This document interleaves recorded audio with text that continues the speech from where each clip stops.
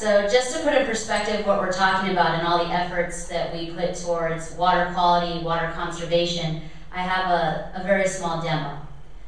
So if we imagine here, this is 1,000 milliliters of water, and we can imagine that this is all the water on the earth, all the water in our system. So, but where is most of the water? Just shout it out. Huh? The ocean. In the ocean, correct. She is not a planted student. Okay, she's not a planted. Okay, so I'm going to pour out what is, so most of it is in the ocean, like she stated. So I'm going to pour out what is available.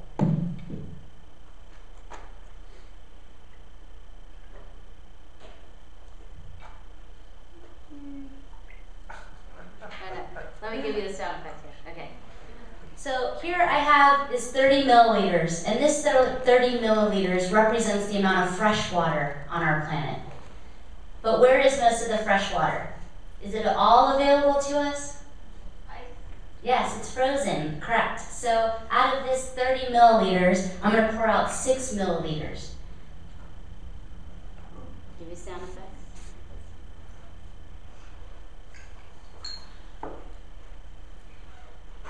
So here's about 6 milliliters of the fresh water that is available. But really out of this amount, so about 1.5 milliliters of this is in surface water, the remaining is in groundwater. But what is available for our human use is really, and let's see if I can get the drop. Okay, is that one droplet.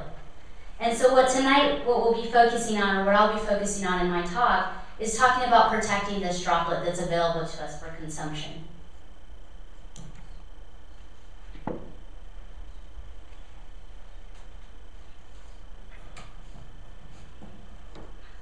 Okay, so you already know who I am. So just a reminder, here's the water cycle, representing the closed system of water on our planet. And just to frame our efforts today is we try to balance the amount of water available, the population and population growth, and the way in which people use water. And so in the future, as you're part of this dialogue on water conservation or the management of our water resources, you'll start to hear words such as water stress or water scarcity. And this is really in relation to how much water we can assign to each person on the planet. So going back to the demo and talking about protecting the droplet, protecting human health, the issues that might come into contact or threaten that droplet would be microbial contaminants, naturally occurring chemicals, and chemicals from human-made chemicals. So if we were to begin with major pathogens, we could look at bacteria, viruses, and protozoa. And pathogens, are related to poor sanitary conditions. And here's a table just showing a few that you might find carried by sewage.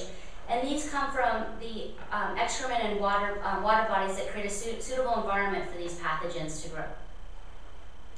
So according to the World Health Organization, estimates that about 1.8 million people die yearly from a diarrheal disease, primarily from a pathogen coming from drinking water. Naturally occurring contaminants, so we could have nitrate. Nitrogen contamination would come from wastewater discharge or the addition of fertilizers. And arsenic is a naturally occurring contaminant which can contaminate groundwater due to the natural geology in the area. And this may be worsened by industrial activities such as mining. Unfortunately, industrialization has left an enormous legacy of contamination, particularly human-made chemicals or anthropogenic sources. So we would have persistent organic pollutants, just as the name infers, they're persistent. They are difficult to degrade and they stay on the planet for a very long time. We have hydrocarbons, which will be related to or types of diesel fuel and gasoline. And you can imagine there's a program within the Environmental Protection Agency called LUST. So that acronym stands for Leaky Underground Storage Tanks. So any place you might see a gas station, you can imagine that there either currently is or was a leaky underground storage tank at that site. And that has caused contamination of groundwater. Additionally, we have pesticides from agricultural use and chlorinated solvents from chemical manufacturing and dry cleaning plants, as well as military sites and other industrial sources. And heavy metals, excuse me, would come from perhaps mining, and so this picture shows a large pile of mine tailing waste in Arizona that I'll talk about in more detail later. And so examples of research that link the chemicals in drinking water and increased health risk, well, we can look at the issue of what happened in Woburn, Massachusetts with the trichloroethylene exposure and childhood leukemia cases. And this would be an example of the type of environmental health research that might be conducted to investigate how these chemicals might affect human health. So using this graphic, I'll be depicting different ways that we protect our water. So one, the Clean Water Act is specific to ecosystems and surface water. Safe Drinking Water Act, which would be for drinking water, so it comes in through our tap. The Comprehensive Response Compensation and Liability Act, which would be about holding the pollutant or the responsible party held responsible for cleaning up the contamination. And I won't focus on this today, but I wanted to just name drop the toxic release inventory because this is a way that you can find out about the toxic releases in your neighborhood. So beginning with the Clean Water Act, the idea behind this is that lakes and rivers should be fishable and swimmable. We have point source pollution, and this is where you must obtain a permit from the state and EPA before discharging waste into any body of water, but you have to treat these effluents and reduce the level of pollutants within these discharges before they are released. So this is a point source of industrial pollution in Chicago, and a river in Chicago. Non-point source pollution is a little more challenging to put your finger on, as in the name non-point, where this is mainly an issue with runoff. So when you have rain or melted snow, it moves over and through the ground, and water absorbs and assimilates any pollutants it comes into contact with. So you can see here in this graphic, we would have a suburban development, city streets, rural homes, cropland, and going into more detail with like environmental health challenges associated with these sources of pollution, we can see that for a point source, we could look at concentrated animal feeding operations. And so ideally, you would have lagoons where the solids are concentrated and as the water evaporates, and you would use that as manure to further fertilize your land. Ideally is when these wastewater lagoons can contaminate surface and groundwater with different organic heavy metals and pathogens. Another example would be agricultural runoff. So you might have some rain come through the area, and then you have soil erosion, which then moves these pesticides or any herbicides you might have used in your property or your land to move into a waterway. Additionally, with the Clean Water Act, we would have to consider another massive environmental health challenge, which is associated with fish consumption. So this is something you'll hear more about later, something we experience within Massachusetts, but I'm going to use Washington State as an example, where there's a fish consumption advisory in all the rivers in Washington State.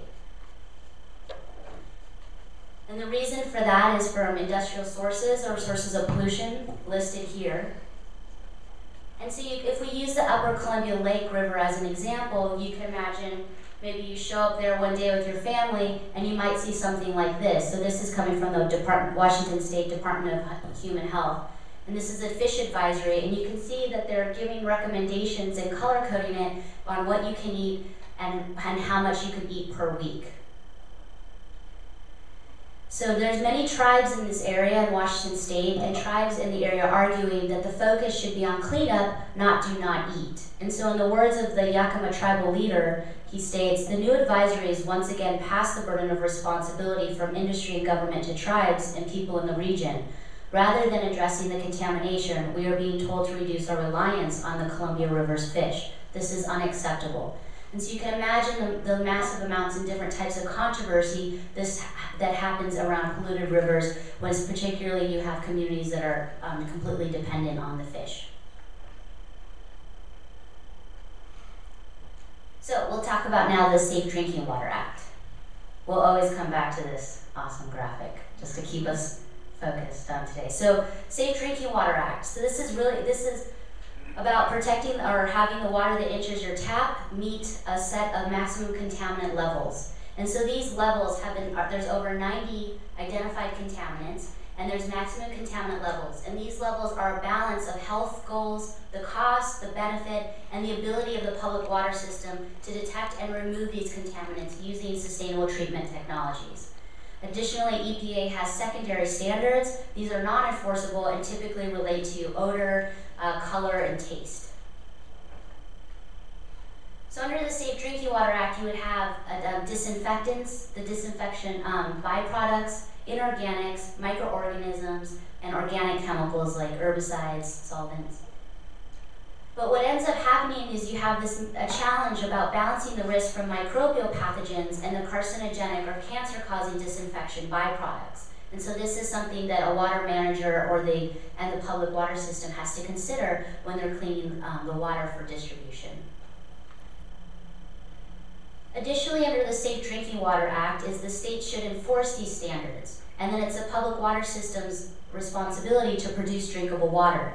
And then an amendment to the Safe Drinking Water Act demanded for consumer confidence reports, and this is your right to know about the contaminants and health effects associated with those contaminants that might be in your drinking water.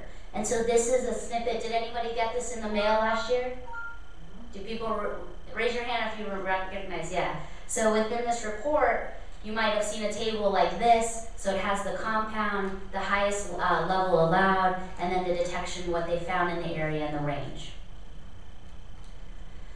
So there are dilemmas in compliance, and unfortunately, most community water supplies do not meet these EPA standards. And this is typically due to a cost in implementing the proper technology. So if we look at the arsenic as an example, the recent reduction in the MCL has went from 50 parts per billion down to 10, and that caused a lot of stress on small public water systems in rural areas of the country. And so the EPA had to give leeway to introduce that technology, but this did cause a stress because of the cost and implementing the new technology to remove it. And as I mentioned earlier, disinfectants may produce harmful byproducts. And emerging issues would be trace amounts of hormones, pharmaceuticals, and household chemicals being found in many waterways, potential new diseases from the microorganisms found, and then wastewater reuse. So some of us have heard of gray water. So we've allowed gray water, so particularly in Arizona, we allow gray water to be used to irrigate golf courses and non-edibles, and different plants that are not edible in the area. But who knows what these potentially, we have to think holistically and maybe consider the precautionary principle when we're reusing these wastewater. So now I'll discuss the Comprehensive Response and Compensation Liability Act. So environmental contamination is prevalent. And so I'm not going to reread it. Under this act is a Superfund program, which is a program to clean up that nation's uncontrolled hazardous waste. And so the map you'll see is the EPA has divided the United States into 10 regions, and you can look at sites listed on the National Priorities List by region, and you can also look at ones that have been proposed. Currently, as of October of 2013, there's around 1,300 sites listed on the EPA's National Priorities List. There's over 450,000 brownfield sites in the United States, and these are sites where redevelopment or reuse of a property is complicated due to the presence of a pollutant or contaminant. And then looking at the U.S. Department of Defense's Environmental Restoration Program, they have 38,000 sites listed, and they have a funny one called, they have an acronym FUDS for, and I wish I could remember it, but I always remember FUDS, but you can look these up. And so over 29,000 are now in monitoring status or complete, and monitoring status means that they have a remedy in place. But you can see that we have contamination and potential contamination of surface and groundwater is prevalent due to these sites. And I'd like to highlight that cleanup is on the order of decades to centuries for some of these chemicals of concern. So now I'm going to transition in using arsenic as a case study and example and go from a global, regional, and local site. And I chose arsenic because, one, it's the number one contaminant of concern by the Agency for Toxic Substances and Disease Registry, which is a side branch of the Center for Disease Control. And it's the number one contaminant of concern due to the frequency at which it's found, the level of toxicity, and the potential for human exposure. Arsenic has been documented to be associated with a variety of different types of cancer, and has also been related to different other health effects that might affect the cardiovascular system, liver, skin, respiratory, and here's the list. So how many know of the largest poisoning of a population in our history? Or want to take a guess? Love Canal? Love Canal is pretty massive in the United States. So let's zoom out a little bit in the whole world.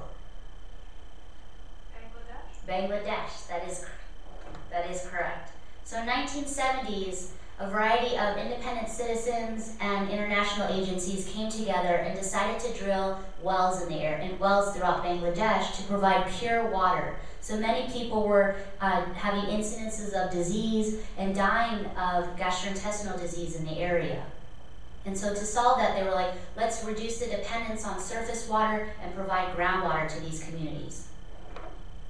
Unfortunately, in 1993, they found that some of the aquifers contained naturally occurring arsenic in concentrations that were up to 50 times the maximum acceptable limit set by the World Health Organization, which also is the same limit set by the Environmental Protection Agency of 10 parts per billion, or micrograms per liter.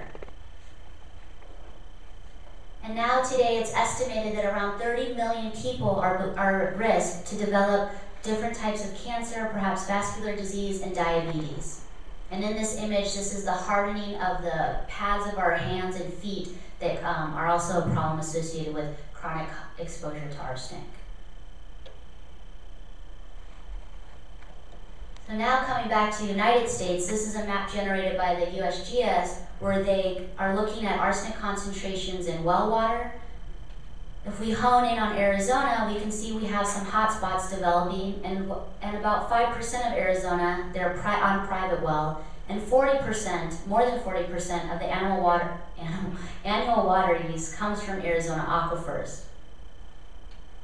So if we zoom in a little bit more to the state, according to the Arizona Department of Environmental Quality, about 17% of the samples were above the drinking water standard of 10 parts per billion. And if we look in this area in the circle, there were sections that had over 50 parts per billion of arsenic in the drinking water. So this is where we came into an issue of communication and reaching these audiences, and the public versus private. So as I stated under the Drinking Water Act, the public water system is responsible for enforcing and meeting these standards. So there's around 155,000 public water systems in the United States, and they need to meet the standards set by the Environmental Protection Agency. Private well owners, on the other hand, are not regulated by the Environmental Protection Agency. And by Arizona state law, it's the sole responsibility of the private well owner to determine the quality of the private well for use. So how many people in this room are on a private well?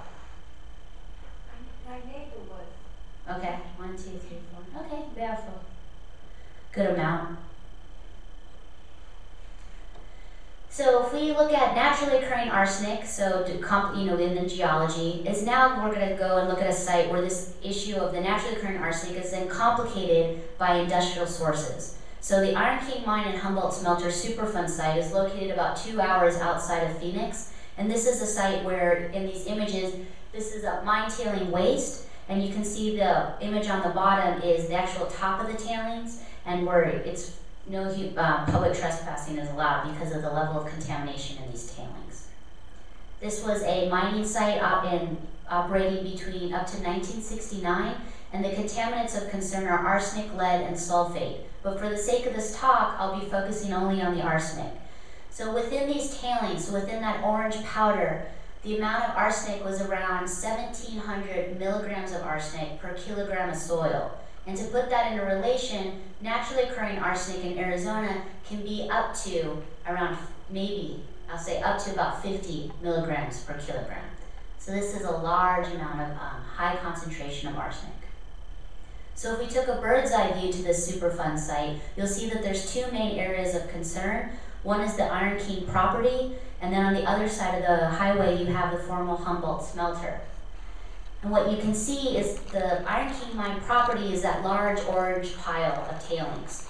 And those tailings are a silt-like or flour-like texture, so they can easily be moved by wind and water. And so you can see they highlighted in this map is in 1964 there was a blowout of those tailings, and you had a slew of the tailings moving into and across the highway, and now into more closer to the residential areas, as well as running into the Chaparral Gulch. And now you can also see that you have the community or the residential area essentially sandwiched between these two sites. And if you were standing there, this is what you can imagine seeing. You'll see here in this image, these are the slag piles. That dark black is a slag pile from the smelter itself. And then on the bottom, that orangeness that's distributed throughout the landscape is more tailings from a dam failure on that side of this part of the site. So community members had research questions. So I went to the first community meeting that the Environmental Protection Agency had when they listed this on the National Priorities listed site, and the community members were concerned whether their soils were safe. And they were concerned whether it was safe for them to consume vegetables from their garden. And if it was, how much could they consume? And with that, I started a program called Garden Roots. And this was a co-created citizen science project where we worked together answering a research question, collecting data, and then translating the results into action. So here's an example of the manual that each community member received who was part of the Garden Roots program. You can see that there's instructions on how to collect soil, vegetables, and water, but today we're really going to focus only on the water samples. So in asking the Garden Roots participants where they got their drinking water, you can see here that the majority of the participants are on the private wells, have private wells. So then, hence, they are responsible for ensuring the quality of their drinking water.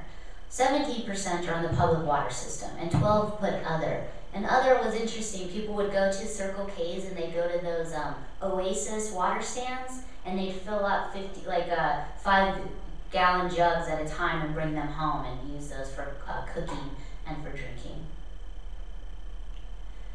So if we look at the arsenic concentrations, this slide says irrigation water, this one says drinking water, but what ended up happening is their irrigation water ended up being the same as their drinking water, so just wanted to specify that. You'll see here that this graph is in a log scale, just so you can see the points more clearly, and the way it's organized was based on a community question and a community hypothesis. So the community thought that the closer they were to the mine tailings, the closer they were to the mine itself, that they would see higher arsenic concentrations in their samples. And so 0 is closest to the mines, and 8 is 8 miles away from the mining site itself, all moving within the northeast direction. Okay, so remember where it was and the community was located, it's like northeast. And then these 4 remaining samples to the right of the dotted line were those that didn't necessarily fall within that northeastern section. They were distributed throughout the area. What you can see here, so the red line represents the maximum contaminant level set by the EPA, and it's at that we have majority of these samples exceeding the maximum contaminant level. And 3 out of the 4 community members or community samples were from the public water supply and were above the maximum contaminant level. When this happened, so in the meeting, so for me to translate the results and the way I ran this program is we had a half day where we ate lunch together, we talked about the results, they had individualized booklets, and when they saw their water values, they immediately started talking to everybody in the room. And they were like, are you on public or private, public or private? And it really spurred a lot of energy, and then this energy rode through, and I'll show you more slides about that. But it also had the community redefine their research question. So again, I'm not going into detail of the vegetable and soil data, but based on these results, the other community members were curious about what the arsenic concentration was in their drinking water, and that followed by how they can reduce the amount of arsenic in their drinking water. And so what was interesting and exciting that happened with this project is participants worked together to notify and identify other households that were on the public water system. And so this was literally going door to door. This is like Lois Gibbs style, going door to door saying, what are you on? Do you have a well? Have you tested it? Do you have any results? Has the EPA been here? What do you know? And they came together and they put a lot of pressure on the EPA through the Superfund. So they had the EPA representatives because they were managing the Superfund site, but they also put a lot of pressure on the Arizona Department of Environmental Quality. They're the ones responsible to ensure that the public water system is enforcing these maximum contaminant rules on the Safe Drinking Water Act, so they pressured them. And what happened is the Arizona Department of Environmental Quality issued a notice of violation, 7 notices of violation actually, and one of them was for exceeding the drinking water standard. And in the words of a community member, they were very thankful that they participated in this type of project, which revealed a serious problem with the municipal water. But what this really led into was exciting education and outreach challenges. So I'm a proud proponent and advocate for public participation in environmental science research, also known as citizen science, but I actually argue for co-created citizen science, which means the utmost involvement of the community in the research question, in the design of the project, and in translating the results into action. I also believe that to have true intervention, you have to have successful participation in education. And so it's interesting to look at ways to increase health literacy. And so one thing that was great that came out of this project, which is informing the federal agency, the state agency, as well as the community, is that I found in my work that they really relied on this town newsletter. So they're a small rural community and they rely on this for a lot of information. And so that's how they found out about my project. But it's also, community members are now asking that there is a monthly notice in this newsletter to remind people to test their private well water to see where it's yearly, to ensure that it's meeting the maximum contaminant level set to protect human health. And lastly, I just was just showing a filtration guide which was given out and talked a lot about how to decide what type of system you needed to ensure your water quality. So recommendations for the audience would be know where your water comes from. So when you get those reports, really look at them and maybe look up more detail on where your water comes from. If you're on if you're on a private well, here's a few recommendations listed here, but you can visit this website if you want more detail. Just again, private well, to test your private well yearly, excuse me. Properly dispose of any household hazardous waste. So I know sometimes we don't realize that what we have under our kitchen sink could be considered hazardous waste, but it is. And also do not apply any fertilizer or pesticides near the well. Hopefully you're not using those too much anyways, but again, you wouldn't want to contaminate your private well. So in summary, what I wanted to get across in this talk was that, one, we must conserve the resource. It's a finite resource. Again, going back to the droplet, we should be reducing our waste production. We should be staying informed and participating in any way that we can. And so there's public comments periods regarding industrial permits that you can respond to. You could also go to community advisory board meetings or any meetings associated with state or federal Superfund sites. You can serve on these advisory boards to have a say in the cleanup, and even under being part of an advisory board, you can apply for a technical assistance grant, which will allow you to get $30,000 to hire an independent contractor, an independent scientist, to work with you to review all the data being generated by the Environmental Protection Agency to ensure that it's doing the proper cleanup and that the science is of state of the art. And I just leave you with this because of sometimes these talks, when you talk about contamination and we talk about issues in the environment, sometimes we can get really down and not know what we can do. But I want to say si se puede, and you can look up these words to see what they mean and to see what you could do within your community. These are acknowledgments for the Garden Roots project, so it's supported by the Superfund Research Program. Got a grant from the Office of Research and Development and EPA, as well as several other organizations. And thank you for your time and consideration. I always give a shout out to my dog Chachi. He's been with me through the journey. Thank you.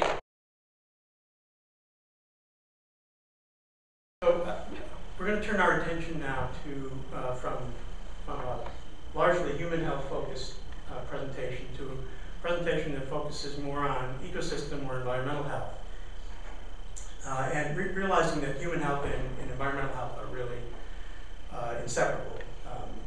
So this will be a different side of that coin. And what I'd like to do is present a case study of how human activities can not only affect water quality, but can also drive the evolution of species that live in the environment, changing the genetic characteristics of populations of animals that live at contaminated sites. And as David mentioned, this work has been done as part of the Boston University Superfund research program. And I've been grateful to be a part of that program for the last 15 years or so.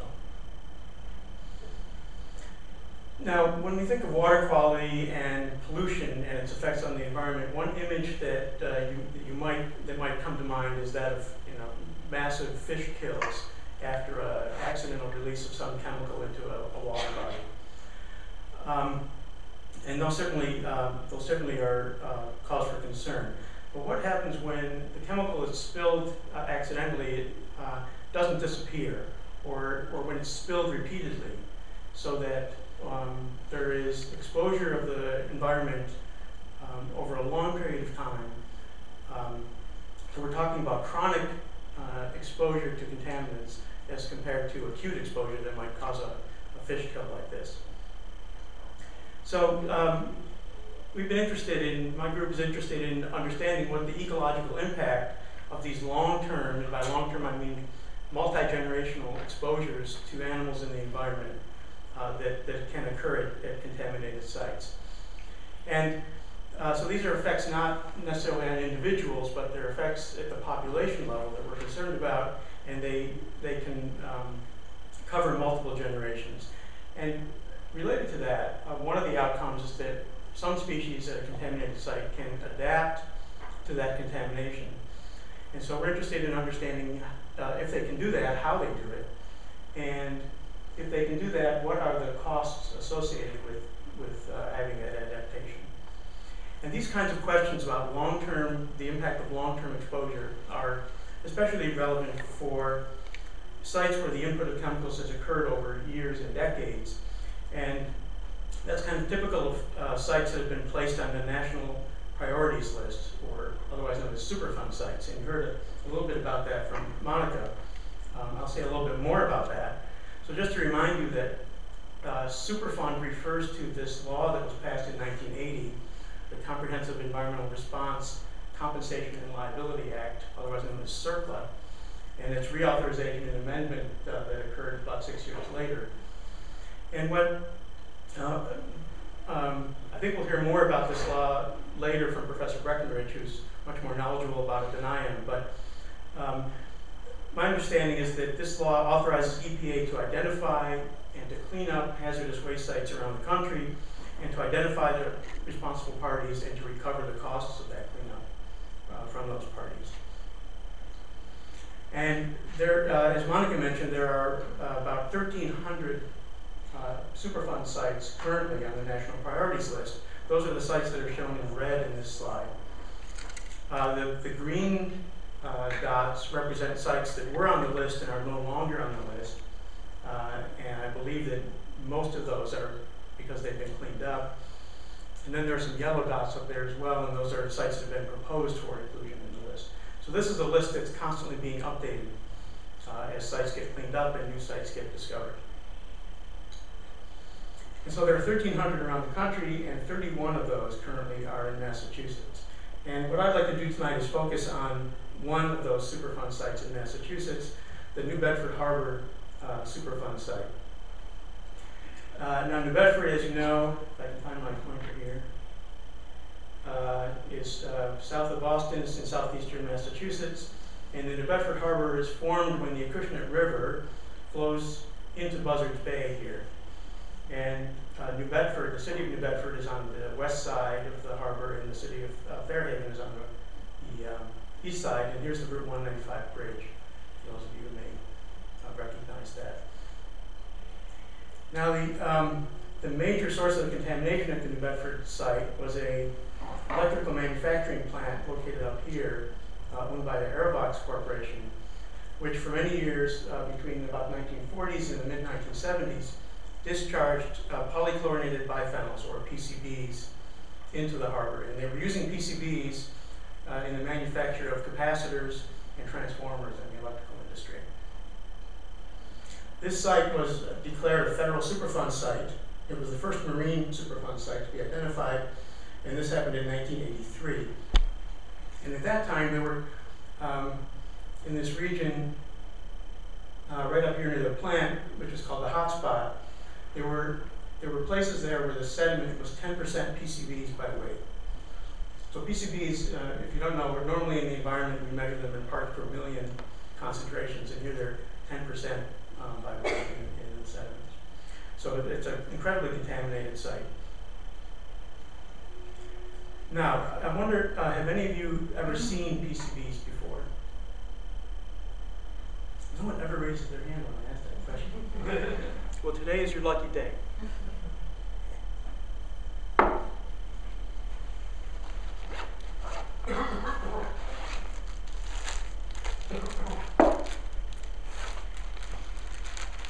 Let me get it away from the water so we don't. Stay away from that droplet. You better come and take that droplet.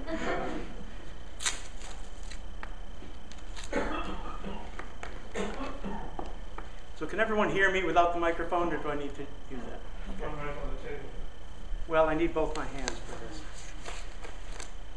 this. So PCBs, as I mentioned, were used in the electrical industry. They had a variety of other uses as well. But the reason they were used in the electrical industry is that it's a mixture of compounds, and I'll talk more about that in a minute. And there are different types of PCB mixtures, but all of them are, or most of them are, clear viscous liquids. And I don't know if you can sort of appreciate this molasses-like consistency of this PCB. This is a Aerochlor 1254. And so these PCB mixtures are very heat resistant, they're chemically inert,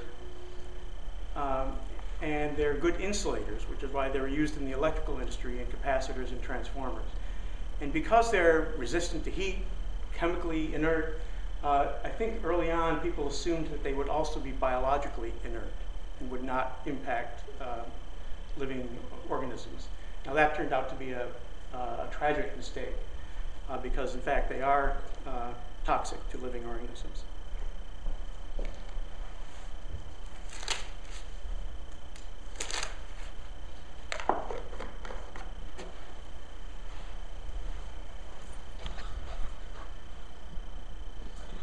Okay, now, as I mentioned, the highest concentrations of the PCBs were found up next to the plant here. I'm having trouble getting the pointer. There it is. Up here in the red. But the PCBs distributed also throughout the harbor and out into Buzzards Bay. So the Superfund site is actually quite large. It's 18,000 acres extending out into Buzzards Bay. I don't know if that's the largest Superfund site, but I would imagine it's up there. And PCBs are not very water soluble. And so the PCBs, you find them not in very high concentrations in the water itself, but in the sediment, in the particulate matter, and in the organisms that inhabit the harbor. So the high concentrations of PCBs in marine life at this site led to fishing closures that began in 1979 and continue to this day.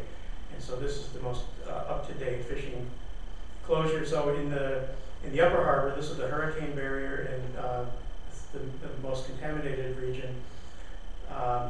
You're not allowed to fish for anything: shellfish, lobsters, finfish. I think further out, bottom-feeding fish and lobsters can't be fished. And then out here in this area of Buzzards Bay, I think it's only lobsters. But there are also restrictions on specific species as well in these areas. Now, I mentioned a little bit about polychlorinated biphenyls and what they're used for. And I alluded to the fact that it's not one compound, but it's a mixture of compounds. And it turns out there are actually over 200 different PCB structures that go into these mixtures. And that's important because they exhibit dramatic structure-activity relationships. And what do I mean by structure-activity relationships? What I mean is that the biological effect of the chemical is very much dependent on what the on what the structure is. And it turns out that only about a dozen of these 209 PCBs are highly toxic.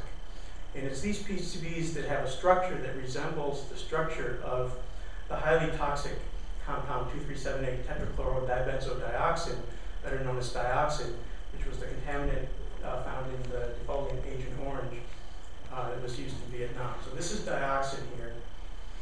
And this is one of the PCBs that has a structure that resembles it. These PCBs are given numbers. So PCB 126 is the most toxic of the PCB compounds. And for those of you who remember some of your organic chemistry, these are benzene rings, 6 carbon rings, and then these are chlorines coming off of them. So depending on whether you have 1 or more chlorines on this ring, you can get 209 different compounds that all have these 2 rings and have between 1 and 10 chlorines on them. Now here's another PCB, PCB 153, that's much less toxic than 126. So let me just illustrate that a little bit.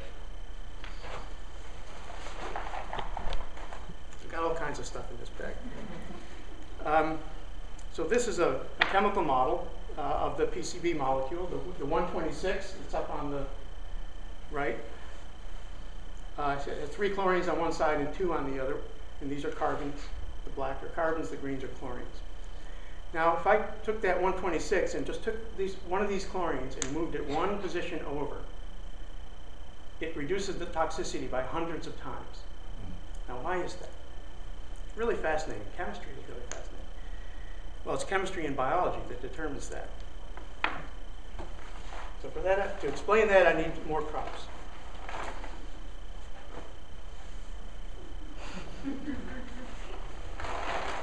Any Red Sox fans in the audience? All right. The reason this PCB 126 is so toxic is that when it has this arrangement of chlorines, the most favorable conformation is a flat structure. I don't know, can you see that that's flat, like a pancake? It turns out the way these things cause toxicity is that there's a protein in the cell, represented by my baseball glove, that has a pocket that fits this flat structure really well. And when the PCBs bind to that protein inside that pocket, they turn the protein on and cause it to do all kinds of nasty things in the cell. Now, when I move one of these chlorines over 1 position, now there's what's called steric hindrance. It's interference of some of the side chains here. So the PCB can't be flat anymore. You see that it's not flat? And now it can no longer fit completely into this protein's binding pocket. So it can't stimulate this protein, and it can't cause toxicity. I mean, there may be a little bit. It might be able to fit in a little bit and do a little bit of the toxicity, but not very much, not very potent.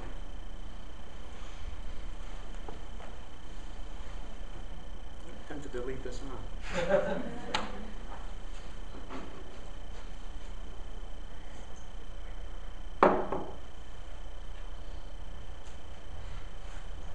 Okay.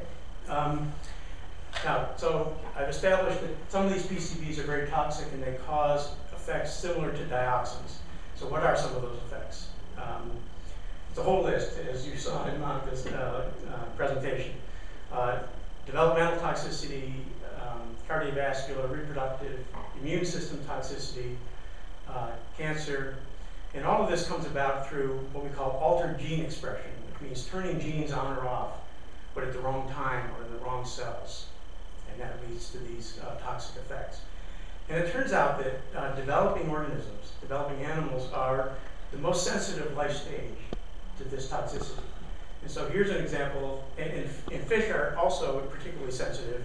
And so early developing stages of fish are probably the most sensitive animals that we know to these PCBs and dioxin-like compounds. And so this is an example of this is actually, I believe it's a lake trout embryo. And here's a control embryo. I can get my pointer back. Here, this is what they're supposed to look like, very healthy control embryo. This one was exposed to a very, very low concentration of dioxin, about about 60 parts per trillion, if I recall. And what you see is there's this fluid accumulation in the yolk sac. This is called edema. And there's also cardiovascular effects. There's hemorrhaging, so blood cells leaking out of the blood vessels here. And if you can compare the jaw, there's a craniofacial deformity in these embryos as well that you don't see in the control fish. Now, in a fish like this, an embryo like this will not survive much longer than when this picture was taken. So fish development is very sensitive to these compounds. So despite the fact that some of these compounds are extremely toxic and that this harbor contains quite high concentrations of these PCBs, there is a population of fish that appears to be thriving in this harbor. And it's the Atlantic killifish, Fungulus heteroclitus, also known as the mummy chub, a Native American name that means goes in crowds, because they swim in schools, and if you walk along the shore, you can see them swimming very quickly back and forth.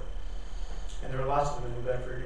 And we've measured PCBs in these killifish in New Bedford of in the neighborhood of 300 parts per million, which is above the normal lethal dose of PCBs in this species. So we've been comparing fish from New Bedford Harbor with fish that we captured in Scorton Creek, which is our control site. It's a beautiful salt marsh on Cape Cod in Sandwich. And the fish there have very, very low concentrations of PCBs. You'll always find PCBs in every animal around the world you collect these days. You'll find some measurable amount. This is a very, very low concentration. So just a word about killifish. It's really an interesting species. They're not that big. They only get to be about 3 inches long. They're used as bait fish, and they're preyed on by all kinds of larger fish and birds in salt marshes. But it's interesting, they have a limited home range. So an individual that's hatched in a certain location will live its life of about 3 or 4 years within a few hundred yards of that location. So they don't migrate. They stay around during the winter. They burrow into the sediment and kind of make it through the winter that way. But the population sizes are very high, so there's lots of fish here, and they have high genetic diversity, which I think, as you'll see shortly, is an important feature that has allowed them to survive in this site. And they have a short generation time, so 1 to 2 years, they're competent to reproduce. And as far as a study animal, they're easily maintained and bred in the laboratory. We can bring them through several generations in the lab. They have transparent embryos, so you can watch development occurring under the microscope. It's very cool. And they have a very short, relatively short development time of about 2 weeks, so it's tractable to follow them. And normally they're actually quite sensitive to dioxins and PCBs. They're among the most sensitive species of fish to these compounds normally. So I just wanted to give you, so the fact that these fish are living in New Bedford Harbor tells us that they have adapted to live in this environment. But I just wanted to show you one piece of data from an experimental exposure that we did that kind of demonstrates this in a very dramatic way. And so I don't want to get into the details of what we're measuring. We're measuring a sublethal effect. That's the increased synthesis of an enzyme that occurs when animals are exposed to PCBs. And so these bars in this bar graph represent the amount of that enzyme that we're measuring in these embryos. These are embryos. And each bar represents an individual embryo that we measure. And here are the controls that have not been exposed. And these are the Scorton Creek fish, so the clean site. Here are the controls where there's not much of that enzyme around.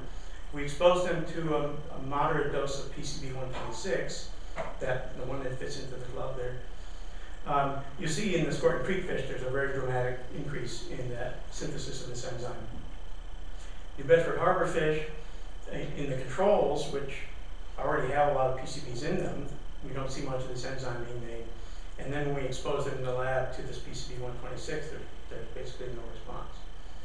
So it's a pretty dramatic resistance, but they're not completely insensitive. If you get the dose high enough, you can elicit toxicity even in these New Bedford fish. Now, resistance, it's not only the New Bedford Harbor population that has evolved this kind of resistance.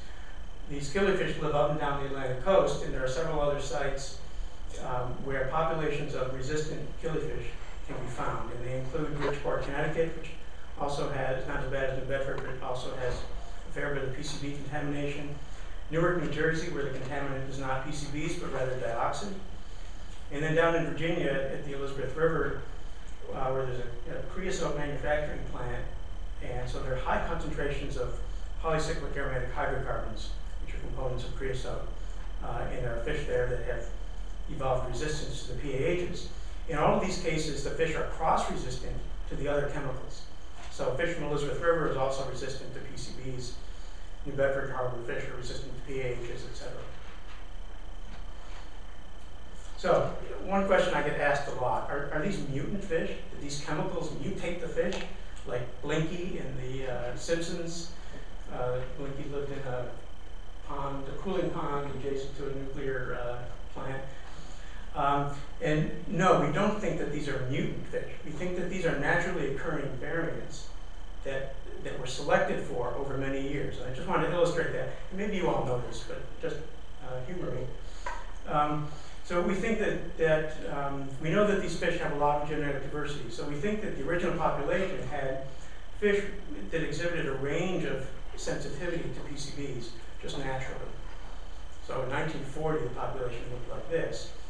Over many generations of exposure to PCBs and probably increasing exposure as the harbor became more and more polluted, the fish that were highly sensitive, these yellow ones and the light orange, they wouldn't be able to reproduce as well, or they wouldn't survive as well. And so the other fish that were resistant were able to reproduce more, survive better, and their genes took over the population. And so what we have today is a population that is resistant. It's not a mutant, but it has these fish and not these in the population.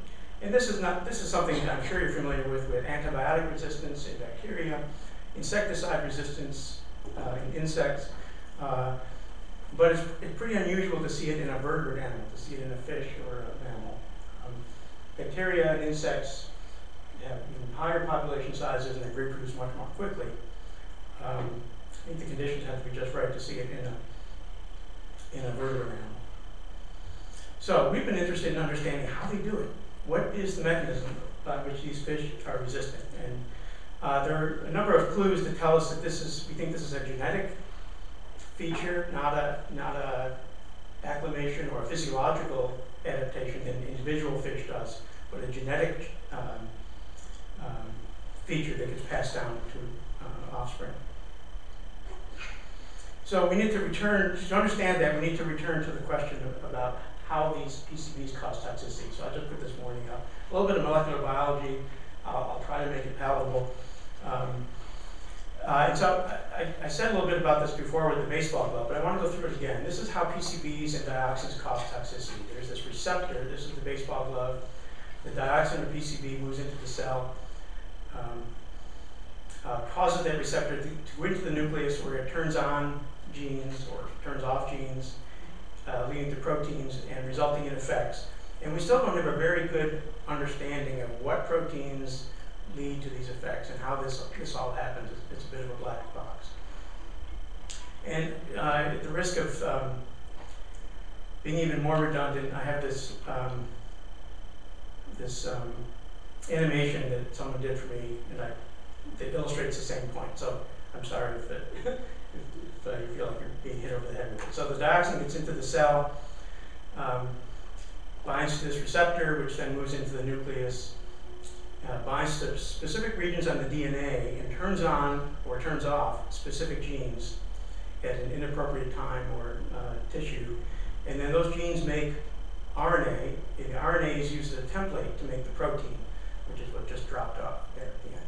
So this is the classic process of transcription and translation to make proteins. So the hypothesis that we had is that the mechanism of resistance involves variant forms of this AHR, this protein, that is essential for PCB and dioxin toxicity. And the idea is that these resistant fish have a slightly different form or variant of the AHR as compared to these sensitive fish. So we wanted to try to look at that. And this gets into an area, so we're sort of borrowing an approach from human health, where there's this field of pharmacogenetics, which is trying to understand the genetics underlying differences in pharmacology, pharmacology is drug action. And so we know that there are subtle differences among individual humans that determine that we respond differently to when we're exposed to drugs or other kinds of chemicals. And these subtle differences are called polymorphisms. And so in any one group of patients that are given the same drug, for example, there will be some who respond, some who don't respond, some who show more toxicity, some who show less toxicity. And these are largely due to genetic differences between these individuals.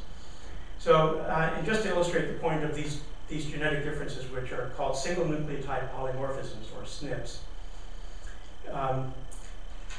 As you know, DNA is a double helix that consists of two strands of nucleotides. There are 4 possible nucleotides, A, C, G, T. So here's a double-stranded DNA. When that gene is turned on, it's stimulated to make RNA, which has roughly the same sequence as one of the strands of the DNA.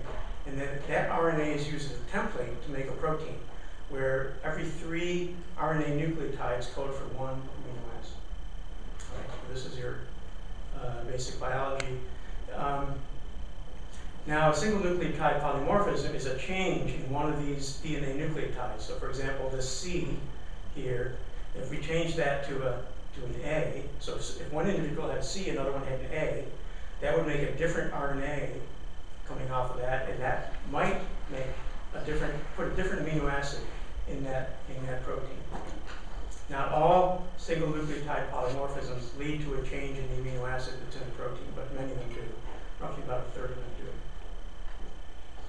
So we went to ask whether we could identify some single nucleotide polymorphisms, in other words, genetic variability in these killifish from New Bedford Harbor.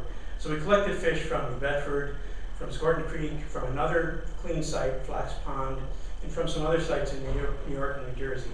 And we sequenced the DNA for the AH receptor and looked for differences among individuals. And so here are the results. The sequence of the DNA for one of the AH receptor genes in one individual, and there's 2,853 nucleotides in this gene that encodes for a protein. And what we found is out of these roughly 3,000 nucleotides, roughly exactly 30 of them vary among individuals. So that's 1% polymorphism rate. That's actually quite high.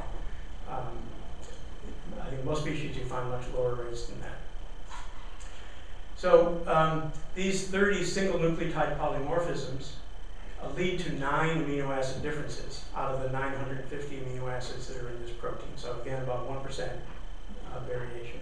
And these 9 amino acid differences can be combined in different ways. And so we see that there are actually 26 different AH receptor variants looking at all these populations. So 26 different forms of the AHR2 gene.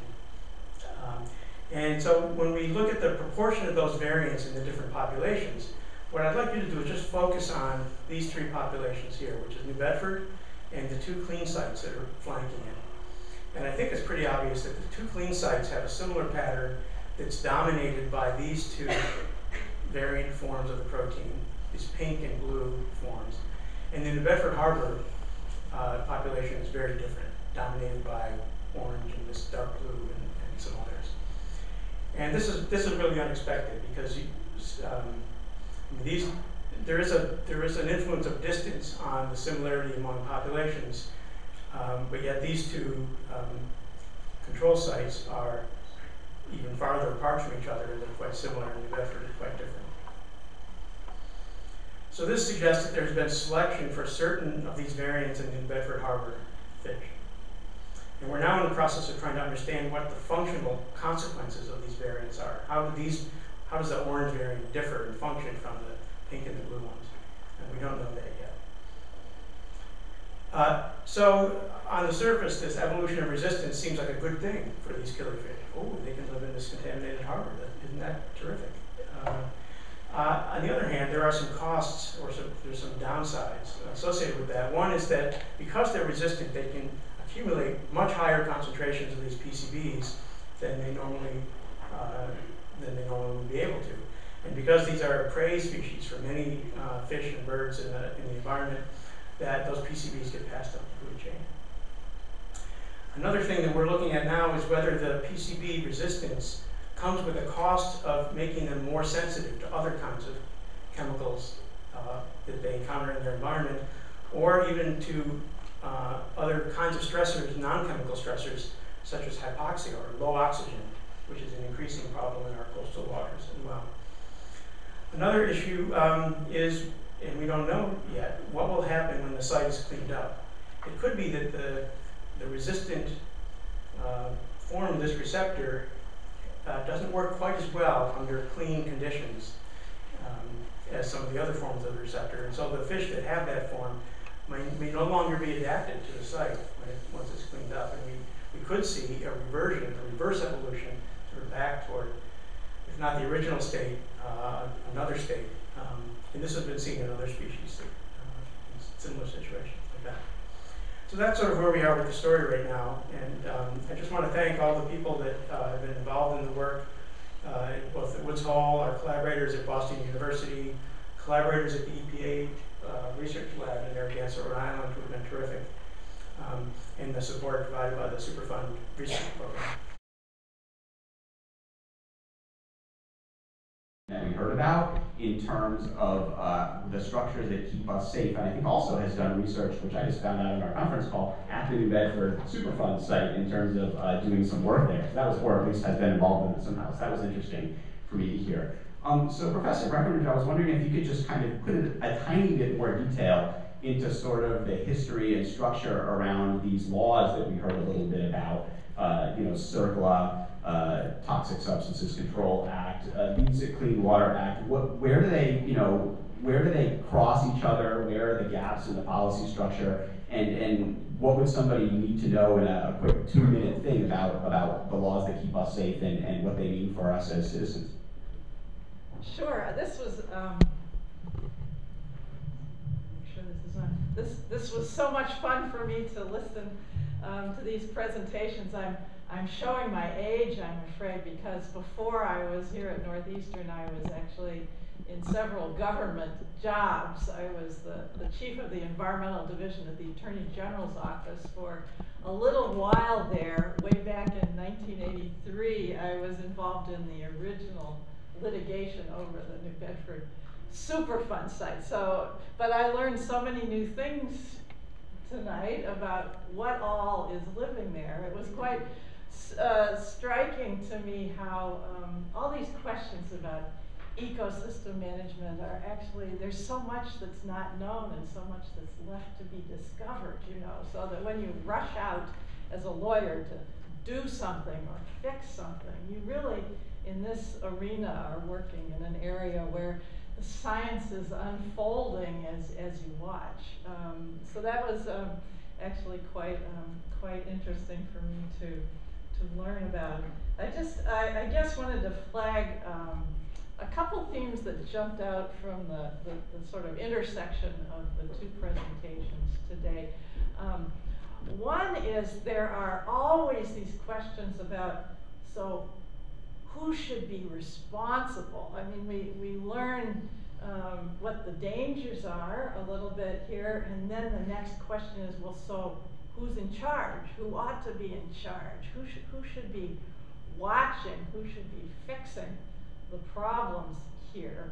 And especially, Monica, you were actually describing a situation where you have private wells and septic systems, and as far as I could tell, you actually had a situation where, in part, people were being told, it's kind of like everybody's on their own, and you got to learn how to watch out for yourself here and figure out how to take on the big corporations, because the federal law is not fully protecting you here if it's not a big public water supply. So that's a reminder to me that in fact the federal laws, the national laws, they have their jurisdictions, and they came into effect, the ones that we were talking here tonight, came into effect mostly through the 1970s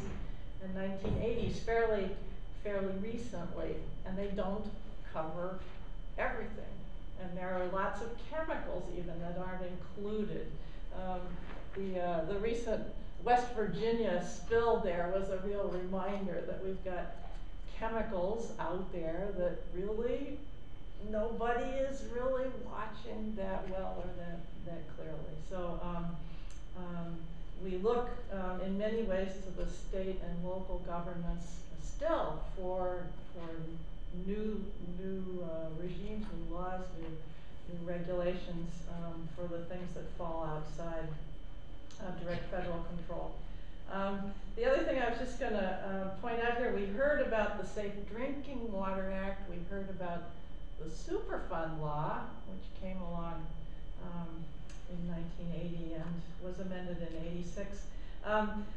Many kinds of water contamination actually have an air pollution component to them, so we often think of the Clean Air Act as the mechanism for dealing with, say, acid rain, which falls down and makes acid snow and melts and kills fish when it runs off.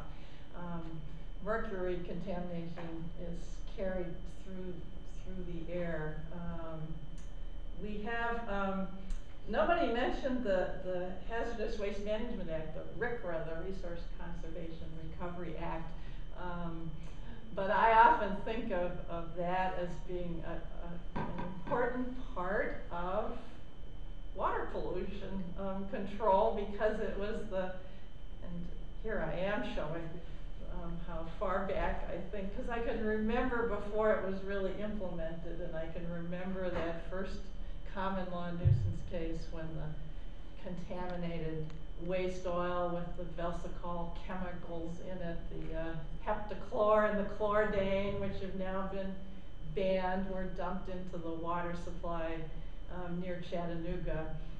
That was my first case out of law school.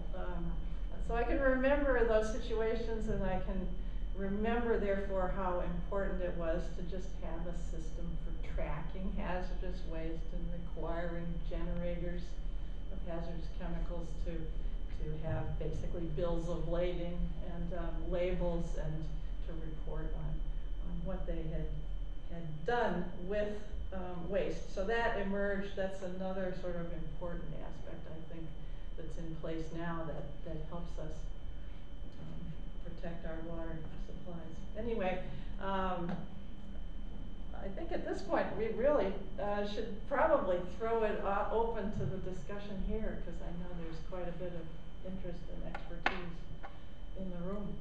That's great. We definitely have more we can talk about if we want, based on the speakers and these opening remarks. But are there any questions from the audience?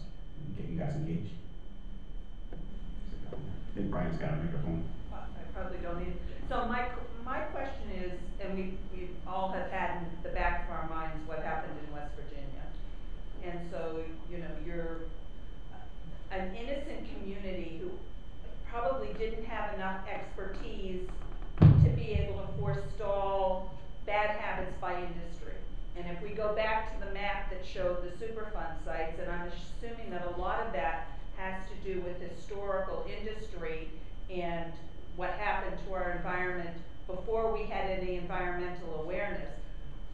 I'm interested that what I presume to be the case that in Louisiana and Georgia and Texas, where there's a lot of rampant industry, but there doesn't seem to be that many Superfund sites, that we're going to find later on that there's contamination toxicity, and is the leading edge the cancer rates? Is that what tells us? So we go back. What do in your community, other than the toxic spill in the water that everybody suddenly knows about, what is it that suddenly makes you aware of the toxicity in your community, and is the leading edge cancer rates? Oh, so maybe we should read through it. Like, so you're asking what? You guys can hear me. So you're asking, what is the first like flag that gets raised in a community so that you know that you need to start doing something, or you know that you have to, like the catalyst? Right.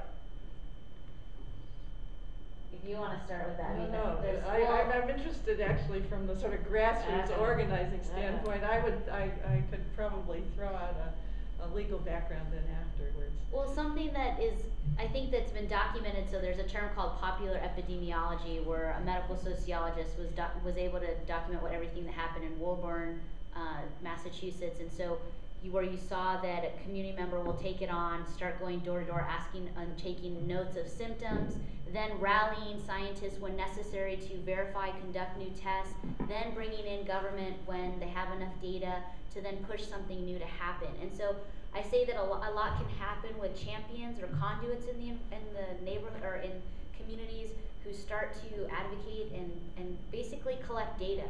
So if we go back even to shoe leather epidemiology would be a term that you might have heard. And if we go back to the Hull House ran by, Hull House, Jane Addams? Wait, as Addams, okay, so collecting this type of data, I think that becomes a really good beacon and a big initial indicator, because a lot of the sites that we have listed were originally found by a community member, and or maybe the industry might report something, or the state or federal government might do something. But in a lot of cases, it's the community that says something's happening. Why are we having this odd incidence of? Why are we seeing this? Children getting sick, and that spurs the looking for an identification. I don't know. There's a lot to be said of. That's a great question. I don't. Yeah, it's a really good question, and I don't know the answer to it. Yeah. And I wonder how many sites are identified by the mechanism you just described versus, a property was sold and they started to build something and they found drums buried or something like that. But I think it's an important question, because I'm sure there's someone who knows it, but if we knew how these sites initially get identified, then we might be able to ask the question, which ones are we missing because we're not looking at the right things. I think that will be an important question as well. There are some ways in which the situation has gotten better in that regard over the last 3 decades or so, I would say, because the federal laws that got passed, many of them have these kind of disclosure aspects built into them. So the responsibility of industries to report what they're putting out is now much wider than it used to be. So for actual discharges to waterways through the Clean Water Act permits, every discharger that discharges anything through a pipe or a ditch, some point source, is having to file monitoring reports with the governments, and those are public records. So a lot of the non-governmental organizations, the non-profit groups, the environmental groups, that's quite typically where they go to bring their litigation. Ever since the late 70s, early 80s, you can get the monitoring reports and then in and of themselves prove that there's some violation of a permit. So a lot of the proof that had to be shown in those cases got simplified by this self-reporting requirement.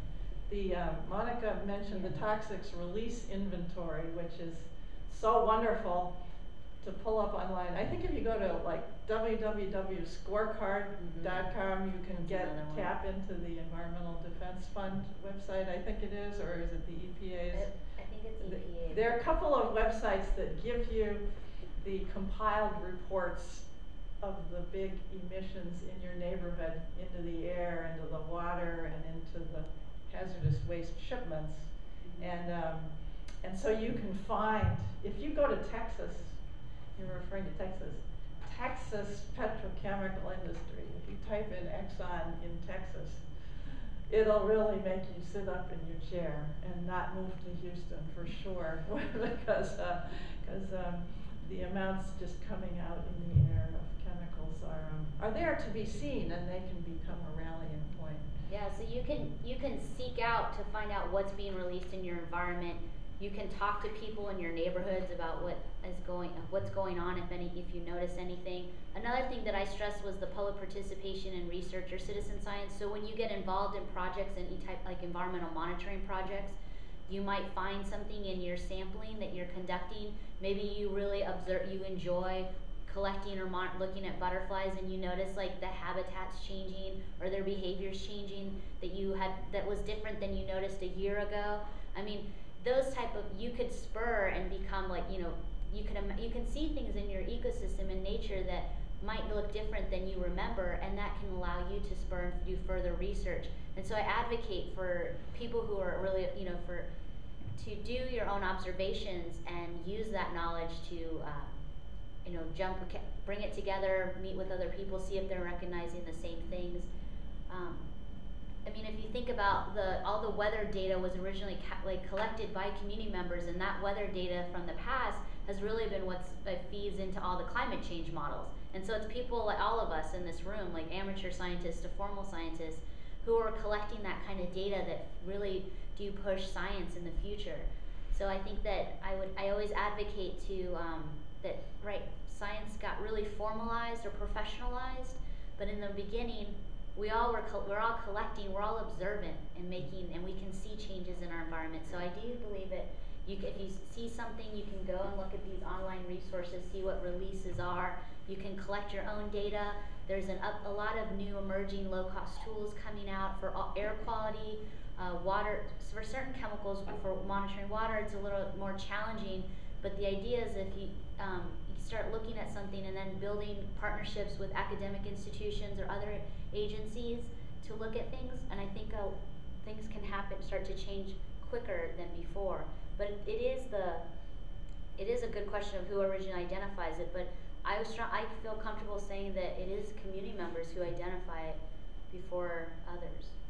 Yeah, I think that really interesting series of responses there, and part of your question, I think, is about the difficulty of depending on epidemiological outcomes as a starting point. And when you mentioned Louisiana, it made me think of the bucket brigades.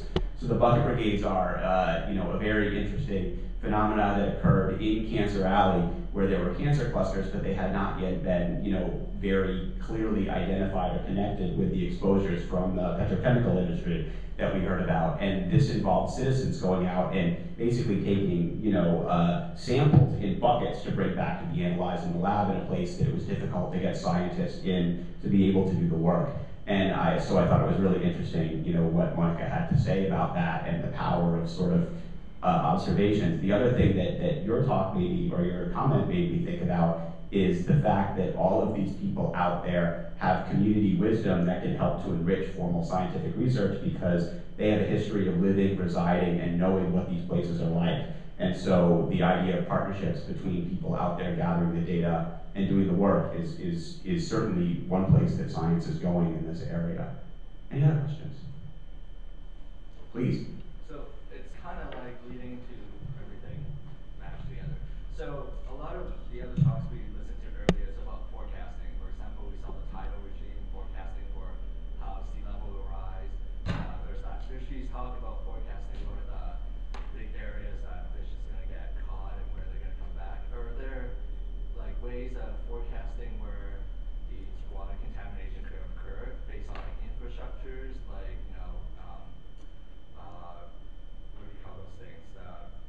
Radiation plants or like big mining areas. Are there like regulations for forecasting based on water contaminations? I'm sorry, can I try to repeat the question so that we can hear it on the video?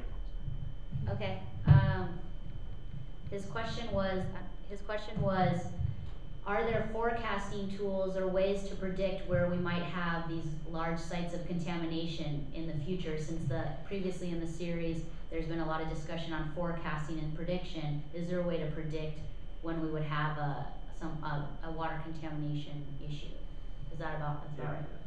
So one thing I could say is we should be concerned with landfills, right? If, in some cases. So a researcher that I worked with at the University of Arizona was looking at if now we've lowered the maximum contaminant level for arsenic. We have a bunch of these small water systems implementing these arsenic-bearing solid residuals, which are essentially absorbing the arsenic out of the water so that you can get clean water into homes, right, or water with lower arsenic levels. And so there's a test that that's conducted. It's called, the acronym's TCLEP, but it stands for, like, you might know, like, right? It's like the Toxicity Leaching Characteristic Protocol or Procedure, and that was what is used to decide what should go to a hazardous waste landfill or a municipal waste landfill. And so it's interesting that these arsenic these residuals, these arsenic filters, we'll just call them, pass the TCLEP and can go to a municipal solid waste landfill. Well, interestingly, not all, municipal solid waste landfills are not lined, all of them are not lined, majority are not, like a hazardous waste landfill that has been, technically designed to reduce leaching to affect groundwater. So you could imagine that in the future, we might have a lot of municipal solid waste landfills turning into Superfund sites because of the migration of chemicals moving through and then impacting groundwater. And so that would be using arsenic as an example, but there are other chemicals in landfills that could be an issue. But there's ways that landfills are designed in a way to reduce water infiltration and other things, but using arsenic as an example and those filters going into landfills, I would say that one big thing is to start doing more rigorous monitoring around landfills and other potential sites. One thing that we haven't really brought up too is like groundwater monitoring occurs all over across the board, and to ensure that the Superfund sites we have identified are the concentrations of the chemicals are going down. So there's monitoring wells that always are around these sites to monitor the progress and to make sure that they're not affecting groundwater or are moving beyond the original plume of some sort. I'll take another angle or another perspective maybe on that question. Then I have a question for Mark. The laws of the 1970s and 1980s at the federal level, many of them were aimed actually at forecasting and predicting and stopping new activities from taking place without a permit, which was, at least in theory, supposed to project forward. And so some of these legal schemes that apply actually are sort of inherently forward-looking, and some of them actually trigger studies under the National Environmental Policy Act, so environmental impact statements, which are supposed to be, looking at a full range of alternatives before a permit for, say, a new power plant is issued or a new industrial emitter. So that's very forward-looking at least in its conception, although it doesn't quite tackle the whole infrastructure of a city simultaneously. It waits until there's a project that's either permitted or funded by the government, and then it's supposed to stop and say, now what are the impacts of this going to be? Is this going to be acceptable or not? Now, the Superfund law, by contrast, is sort of inherently retrospective, right? In fact, that was a big kind of objection to that law. It's like, wait a minute, some of this dumping happened in the 1940s, and now you're just dropping in out of the sky and trying to, impose liability that feels almost retroactive on something that's already happened. So it's actually a different kind of law. It's like, oh my gosh, we have a horrible problem. Now we're going to have to do something to clean up, and so the whole structure of that law is not so much forward-looking in the way that it imposes liability. It's just forward-looking in its projection of how cleaned up does the site now have to be to meet modern risk standards, sort of trying to project ahead that way. The question that was popping to my mind was about, I guess, contaminants of emerging concern, as we would say. That is, things that are not regulated at all yet. I went to the dentist this morning, and they were handing out right and left these free samples of the Colgate toothpaste with the triclosan in it. And I said to the dentist, you know, this is under scrutiny by the FDA. They are revisiting whether this should go out there. And they just looked at me like, don't give me that grassroots shake up the dentist speech, you know, just pay the bill. We'll see you next time when you need another cleaning, and remember to floss. So that was sort of a reminder, a small reminder of how all these pharmaceuticals and things are going right through our sewage treatment plants, not being addressed, for example, by current water pollution permits, getting out into the environment. And maybe, I don't know, Mark, are you in any sense working on ecosystems that face impacts from this type of discharge? Yeah, we aren't currently, but I'm certainly interested in that. Type of topic, haven't gotten there yet, yeah. The FDA will have to finish studying.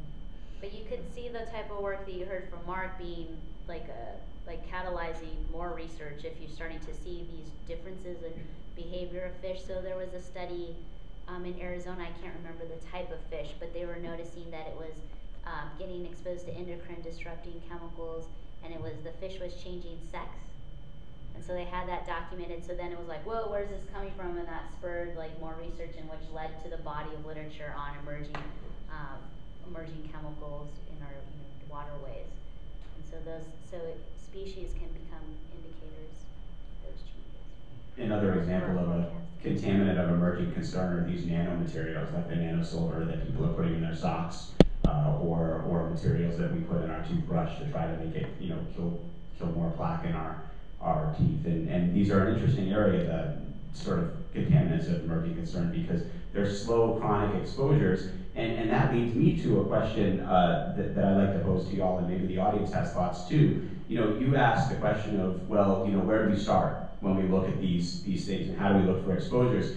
When we talk about the omnibus legislation that was discussed, things like Clean Water Act, Clean Air Act, these pieces of legislation that took hold in the 1960s and 1970s, it was largely because of a couple of very visible events, right? I mean, Love Canal, the Cuyahoga River catching on fire, these kinds of things. We're talking more about more invisible, chronic, slow kinds of things with some of the things that we face, at least in the United States, with regard to water quality. Is West Virginia good enough to have people look at this issue seriously here, or is the policy structure in the world just too busy to worry about clean water right now? What would it take?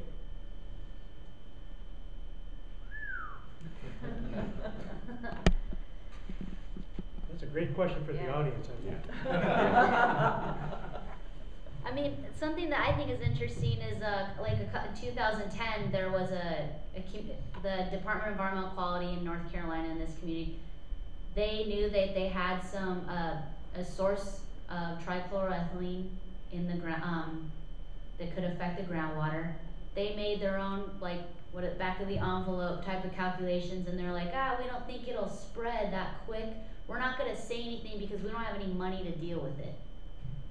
Well, an engineer moved into the neighborhood, started noticing, did a little historical, was doing the history of the neighborhood, finds out that there was this improper disposal of these drums, this trichloroethylene, takes a couple water samples, tells other people, the Department of Environmental Quality now is responding, well, we didn't have money to deal with it, we didn't want to tell anybody. I think the reason why I bring up that kind of story is that I feel like this happens, even though we have a lot of publicity, these things are happening all over the United States. And I mean, maybe it does come down to, I would throw out there, what are your occupational goals? What do you hope to do when you're done with college? I think that the more we stop being complacent to the issues around us, I'm not trying to say what Lois Gibbs did when she literally, kept some EPA folk in hostage situations. But it was the 60s, I don't know. So you should look up that story with Lois Gibbs. But I guess I throw at you is, this level of complacency that I think we have that alludes to is, do we need this like massive colorful event versus recognizing that it's kind of happening in our backyards every day?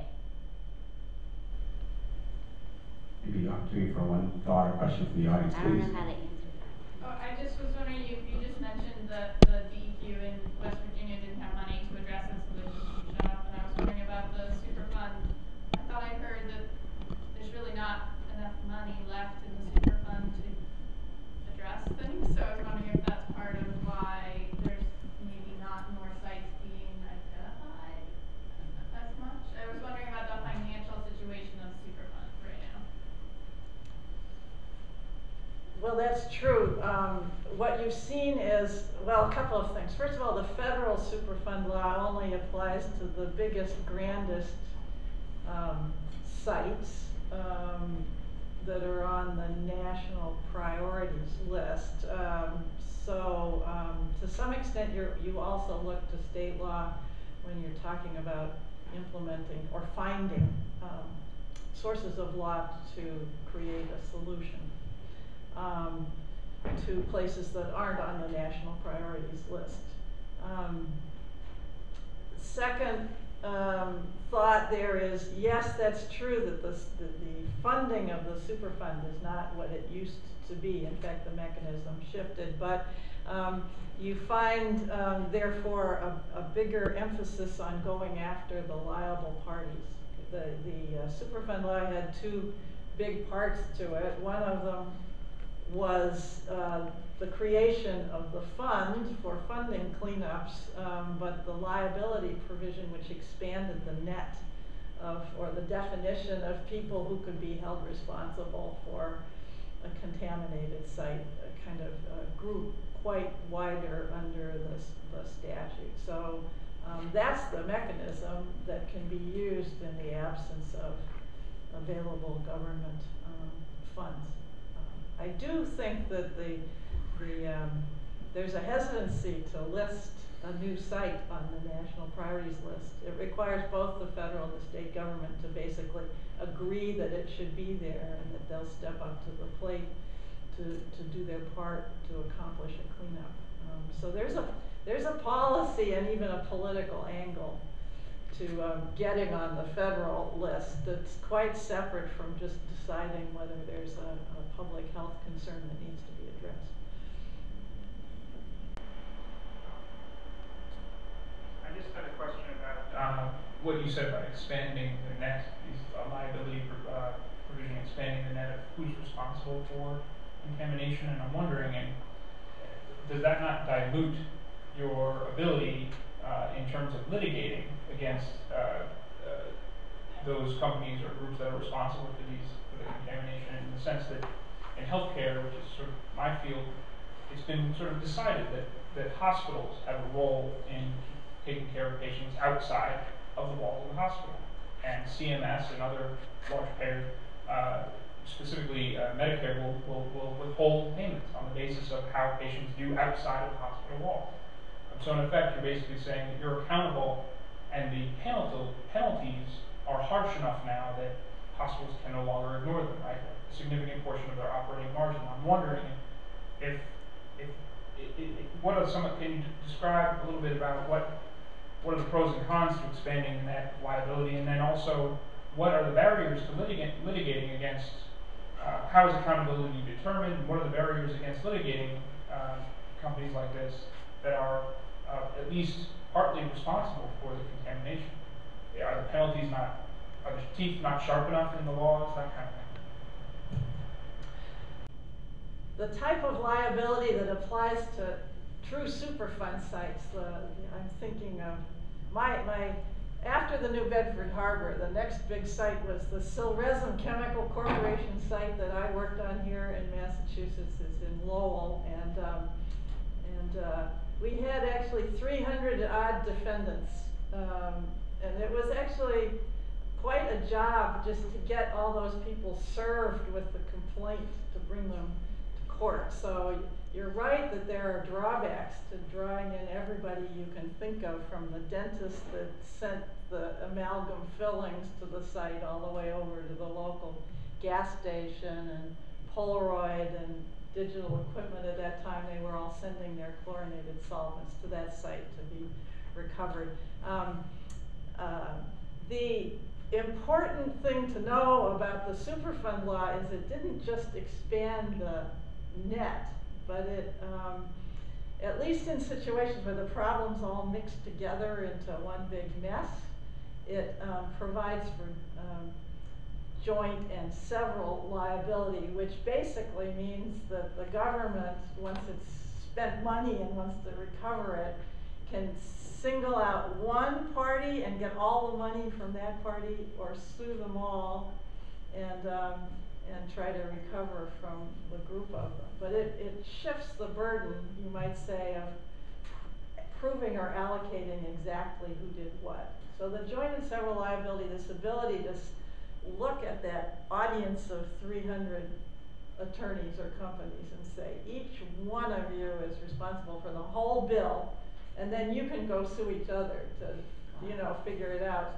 That was the true hammer of that law, and it has driven, that law has, because of that type of liability, it has actually driven quite a lot of precautionary behavior by companies outside of those sites, or even internationally. If you ask Union Carbide, so are you managing your hazardous waste sites differently in Thailand now? They'll say, yeah, we're really worried that somebody will enact a law 10 years from now, making us retroactively liable for the entire cleanup at a place where, you know, we participated in a small part of the problem.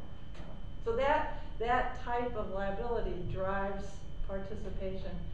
I don't know of the exact analogy in the health law context, but I think it's the place you find it is when there's a whole bunch of people who treated a patient who suffered a terrible problem, who can't tease out who did what, and they just, you know, recover from whatever deep pocket they can find. That's why I use the hospital analogies, I think, in the sense of affordable care. Hospitals seem to be a group that could handle the kind of liability that maybe smaller providers might be able to. Thank you. Something that I just wanted to mention is the precautionary principle, and having industry reveal proprietary blends so that we can do full-on toxicological profiles of the chemicals within their products that will be eventually in products that we'll be using in our home, like whether it's a lotion or deodorant, to a product we might put into our car. It might be nice to have more transparency with industry. I would also argue that we have to consider permits, and so the first time ever in the state of Arizona in 2011 was when they actually rejected a mine's permit in the history of time. Like, they had never rejected any mine, like a permit from a mine, and it was, I mean, it was crazy what the town did. I mean, this thing, but the idea was that, you know, the state was like, you know what, we have different sources of data showing that, you know what, the assessment plan that you're showing mine isn't enough. And I think really starting to draw lines in the sand of saying, you know, we've had time and time again of where your dam failed, or time and time again where we've seen the dispersion of your mine tilling waste in the ecosystem.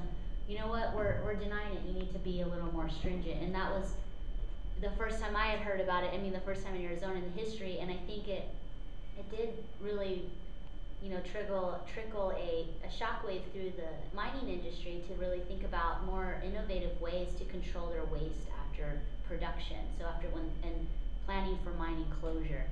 And so I just wanted to throw that out there to answer the young man's question in the back about like this forecasting and what we can do.